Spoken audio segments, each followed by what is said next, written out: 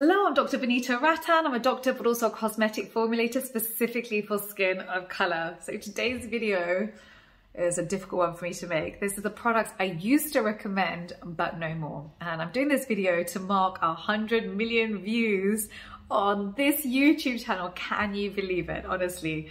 We started properly a couple of years ago in the middle of COVID, and I really didn't know if the channel would take off or if there was a need for people to really want to learn about skin of color and why our skin is different. We used to talk about, in every single one of my earlier videos, if you've been with me since the beginning, we would talk about the size of melanocyte and why it's easier to trigger. And I always said one scratch, one bite or one burn and we hyperpigment, and we have to avoid anything that's going to irritate the skin. And so that's how the channel started. And I would talk about percentage actives, which ones you want to use, what's effective, what they're just using for marketing as a bit of a marketing gimmick, and also where brands were overcharging. Because I'm a formulator myself, I manufacture my own products, I know the cost of niacinamide, I know the cost of lactic acid, I know the cost of packaging and manufacturing and distribution. So I know what a product should cost and where the fat is being put into the margin, which isn't directly benefiting you. So I'm so pleased to see that our skincare enthusiasm has gone through the roof, and really you can talk to anyone about niacinamide now and they would know what you're talking about, which just wasn't the case a couple of years ago. So I'm so pleased to see how far we've come. But 2 years ago or 3 years ago, the products that were on the market were a fraction of what we have today. And so, you know, if you asked me 2 years ago which niacinamide I'd recommend, there were maybe 2 niacinamides on the market for me to choose from. So there just wasn't a huge offering for you. And so I'd have to choose between 2 not great products, which was the least worst.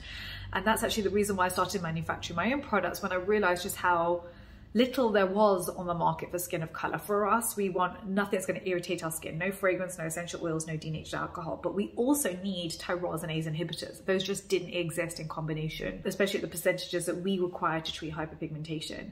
We also didn't have exfoliators that were gentle on our skin, but also brightened our skin. We were really lacking. And to be honest, even to this day, there still aren't that many more products that are great for skin of color, but it has improved. And so today's video is to honor that and to talk about all the products that I would have recommended in the past, but now we have better options and that I would no longer recommend, and I'll go through the ones that I would recommend right now. Now, it's also important to say that skincare is continuously evolving. The skincare industry, this is not stagnant, right? So even 2 years from now, we're going to be in a different situation, different position to where we are right now, and I'll probably have to go and make the video again. Hopefully by then we'll be on 200 million views, who knows? But I will continue working hard for you for as long as you want me. Don't forget, I am in the comment section for 1 hour at the launch of every single YouTube video. So when you subscribe, make sure you hit that notification bell so you know that I'm here, and I will do my best to answer as many questions as I can. You can also ask me questions on our Instagram. So I've got 2 accounts, Dr. Vanita Rattan and Skincare by Dr. V.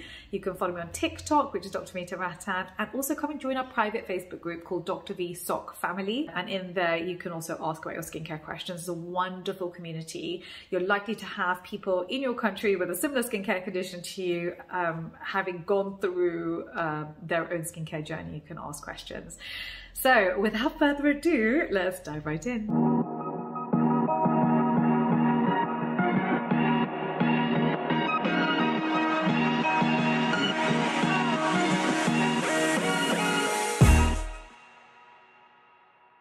Okay, so starting off with niacinamide. It was one of the first ingredients I think that we talked about a lot on this channel, and at the time these are the ones that I would recommend: The Ordinary, The Inky List, Face Theory, Pore Bright, or Be Minimalist, and they all have 10% niacinamide.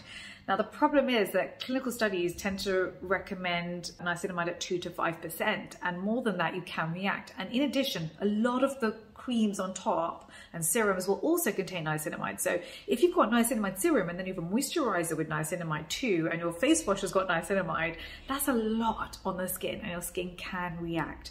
So I just wouldn't recommend it. And so instead I prefer Naturium niacinamide 2%. So just look for that 2 to 5%. For me, because I'm lazy and I wanted everything in one product, I put the 2% niacinamide plus ceramides and peptides into our moisturizer. Because I just wanted it all together. It just made my life a bit easier. And so this is what it looks like, is a fatty moisturizer. This is only going to be good for you if you come from a cold country or you have dry skin. I would not recommend this particular product if you have oily, acne-prone skin, or if you live in a hot country. If that's the case, then I would opt for our Trio Blemish PM gel, which also contains 2% niacinamide, but it's a gel lightweight moisturizer. I'll just show you what that looks like. That's the PM gel. So this has all your tyrosinase inhibitors, so you can see it's a bit yellow.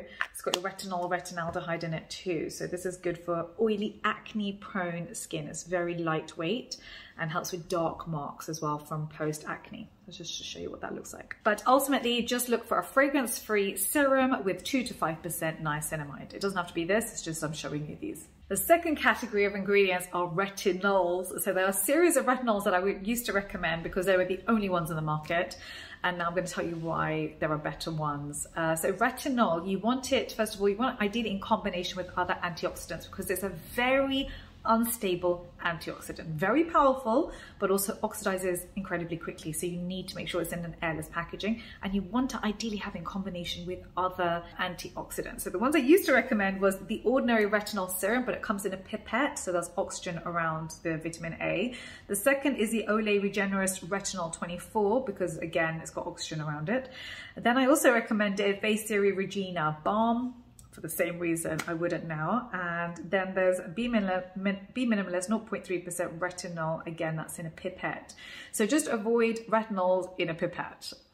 Instead, opt for airless pumps and obviously fragrance-free, because already retinol can be quite irritating. It's an alcohol, retinol, and so you don't want any other irritants, no denatured alcohol or fragrance in there at the same time. Ones I like are Revolution Retinol, which is less than 1% in a moisturizer. It's airless pump, love it. The second one I like is Versed Gentle Retinol Serum. The third I like is Paula's Choice 0.3% retinol. And the last one I like is First Aid Retinol Serum, which is 0.25%. If you wanted a serum with retinol plus, so 0.1% retinol plus 0.1% retinaldehyde, plus vitamin C and coenzyme Q10, you can get our antioxidant power serum. And it's the only formula in the world that contains both retinol and retinaldehyde plus vitamin C, coenzyme Q10. And retinaldehyde works 11 times faster than retinol, so you can see it just melts directly into the skin. But yes, go for what's in your price budget, but these are the ones that I would recommend. Moving on to vitamin C. Vitamin C is the same problem. We need to make sure it's an airless pump. We want to make sure it's in combination. It is an unstable antioxidant. So the ones I used to recommend were Bay Theory Regina C20. I do love the fact that it's vitamin C, ethyl ascorbic acid. It's very stable. It converts well, but it still really should be in an airless pump. The next one I used to recommend was from the Ordinary Ascorbic Acid 8% plus alpha arbutin. I did love the fact that it had a tyrosinase inhibitor with the vitamin C, but again, it's in a pipette. The Ordinary, if you put that into an airless pump, I would highly recommend it. The next one is Be Minimalist Vitamin C 10%. Again, that's in a pipette. And generally, a lot of brands were really just copying The Ordinary, but if you're just copying without thinking and iterating, then you tend to make the same mistakes because you haven't questioned, how can I do this better? So you tend to find, you know, The Ordinary came up with this 10% niacinamide and suddenly all the brands decided to make 10% niacinamide, but without really questioning it. So, you know, for me, that's just an indication that there's a lack of thought process happening. I would want to see how can you improve upon, you know, what the offering is. So the vitamin C's I like right now on the market would be First Aid Beauty 10%. That's 3-O-ethyl ascorbic acid plus licorice root extract, but it is expensive. It's $50. The second one is Paula's Choice Antioxidant Serum. Again, it is quite expensive. It's $41. The Inky List is good and it's more affordable. So that's 15% vitamin C plus C, G, and F. And if you wanted, again, vitamin A, C, and E together with coenzyme Q10, you can, of course, use our retinol with retinaldehyde. Okay, so other products I used to recommend. So I used to recommend the tub version of CeraVe that they have now rectified and put a pump on it so you can make that airless, because ceramides again are unstable in oxygen. So I'm glad that they've rectified that. The second thing I used to recommend was the CeraVe eye cream, but to be honest, it's just CeraVe plus niacinamide at a multiple of the cost of the CeraVe creams. So why not just use niacinamide plus CeraVe, you know, it's much cheaper. So that's definitely not worth it. To be honest, I'm so underwhelmed with the number of eye creams on the market and how terrible they are. You know, the vast majority are just a moisturizer with hardly anything in it. The skin around the eye is thinner. It does need different actives. It does need tyrosinase inhibitors, especially if you have dark circles. You do want to stimulate collagen. That has to be in an Ehlers pump. You know, there are very specific things needed for the eye area that no one has managed to put together into one product that I would be proud to stand behind. And so, you know, this is something I'm working on behind, you know, in the lab for you, but I don't know when that's going to come to market. So it is on my to-do list. I know a lot of people have asked me to make this. It is happening, just give me a few months. The next category of ingredients that I used to recommend were hyaluronic acid. So Vichy, HA, and The Ordinary. Those are two I used to recommend. But do you know what? It's just not worth an additional step, because your moisturizers are going to have glycerin in it or hyaluronic acid in it. They're already going to have humectants in it. There's no point actually putting on another layer of humectants. Plus, you're wasting time, money, but also a whole layer of actives. You could easily be using, say, for example, 2% alpha arbutin if you had hyperpigmentation, or you could be using 2% salicylic acid if you had oily acne-prone skin. And if you're wasting a layer on an active that's not really doing much for you, and then you put on another layer on top of a different serum, it's not really going to penetrate into the skin. So now you've wasted your time, money, it's not as effective. It's just not worth it. I just, you know, there's a whole craze about hyaluronic acid at one point, but honestly, I think let's just move on and realize we all have glycerin in our moisturizer, and that's plenty. These are the moisturizers that I really like that are on the market right now. So I really like Kiehl's Ultra Facial Cream. It's got glycerin as a humectant. I was really shocked to actually like anything from Kiehl's, to be honest, because 99% of the products I absolutely do not like, and just shouldn't even have been reformulated, to be honest. But this particular product they did very well in, and I don't know whether they just had a different formulator make this one product, but I love it and I would recommend it. The next product is Eucerin Ultra Sensitive Soothing Cream. It's got glycerin in it. If you do want a brightening anti-aging moisturizer with your ceramized peptides and licorice root extract, you can use our Cera-Pep brightening moisturizer. The next category of ingredients I used to recommend was sheet masks. And again, it became so viral. It was such a Korean skincare hack that everybody was doing it.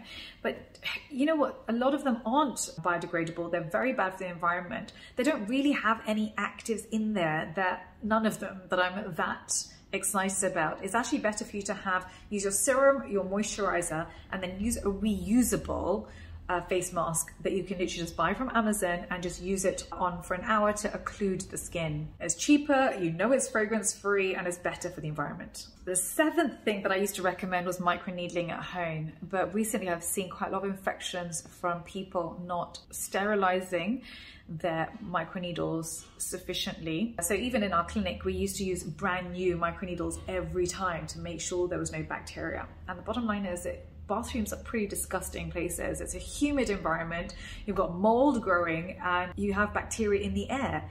It's just not a sterile environment to leave your microneedle and then keep reusing it. So for me, the cost benefit just doesn't add up. The next thing I used to recommend was when I would talk about layering The Ordinary. The problem is that for skin of color, we need so many actives. We need a group of different tyrosinase inhibitors, plus you want your antioxidants, plus we need ceramized peptides. We need so much on the skin that when you layer one thing on top of another, you're not really getting penetration by the time you get to the second and third layer.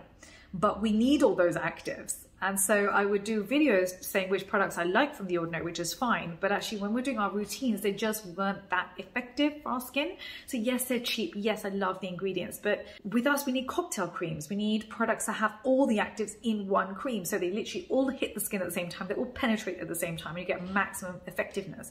But they do tend to be more expensive. So even though I have done layering videos in the past, which are fine and they're good, and they're affordable, they're not going to be the most effective, because really for skin of color, we do tend to need more actives in a cocktail cream. Please can you write down below which videos you want me to make next. So I'm writing my scripts, and usually on Instagram, I will ask you questions. I tend to do polls. So any products I'm going to make in the future, I tend to ask you actually. So if you are on Instagram, please do follow me on that if you want to be involved in any future products that we make. But thank you so much for listening, and I'll see you next time. Take care. Bye.